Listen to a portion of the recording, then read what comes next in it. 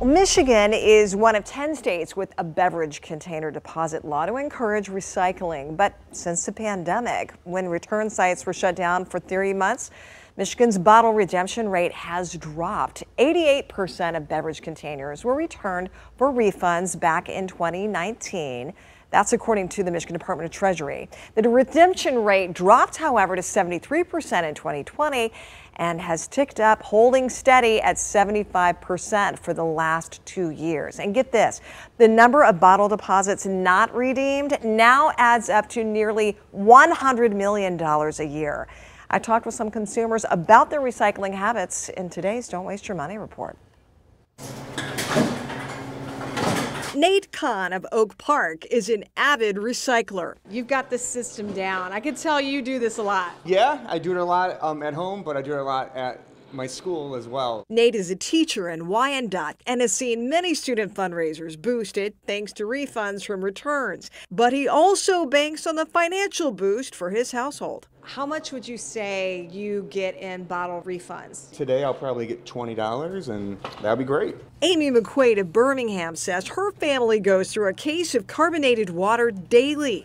With the deposit of 10 cents a bottle, that adds up to more than $67 a month in bottle return refunds. The refunds are great. It's a great incentive. Daryliciana Player of Detroit has a different routine. We got the little blue recycle bin, so we just throw our plastics and stuff in there. Mainly because she prefers non-carbonated bottled water, which is not part of Michigan's bottle bill. Are you recycling your bottles and cans like you used to? No, I'm not. I don't buy the pop like I used to. And when I buy it and drink it, I just toss it. Some retailers are not noticing a drop in returns. We're still getting about 30,000 cans a week. What you've noticed is what people are buying has changed. Yes, pop sales are down, water sales are way up. Michigan's so-called bottle bill was enacted in 1978. It requires stores that sell deposit containers to take them back for a refund. The fact that the redemption rate has dropped really hasn't bothered you at all.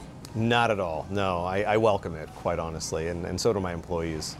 Because you just would rather not even mess with these bottles and cans. Absolutely, yeah. They're unsanitary. I reached out to the Michigan Department of Environment, Great Lakes, and Energy, asking about recycling trends. According to Eagle, recycling in Michigan has reached an all-time high of 21%, up 35.4% from pre-2019 levels. What would you tell people at home who are like, it's too much trouble?